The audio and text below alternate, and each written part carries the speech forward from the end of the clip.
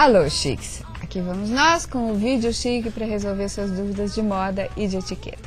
Hoje a pergunta é de uma moça que vai ser madrinha de um casamento. E ela quer saber, 1, se ela pode ir de preto, 2, se ela tem que ir de longo.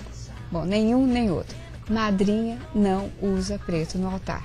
Porque é o seguinte, a gente está revivendo uma cerimônia que vem do começo dos tempos, quando o preto era considerado uma cor de luto, portanto de tristeza. De modo que não é hora de se trazer para o altar uma pessoa que está triste, que acabou de perder alguém, que está com uma roupa de luto. Portanto, no altar, madrinha não usa preto. Ela, convidada, pode. Aliás, o pretinho é o célebre uniforme de casamento, mas no altar a madrinha não usa.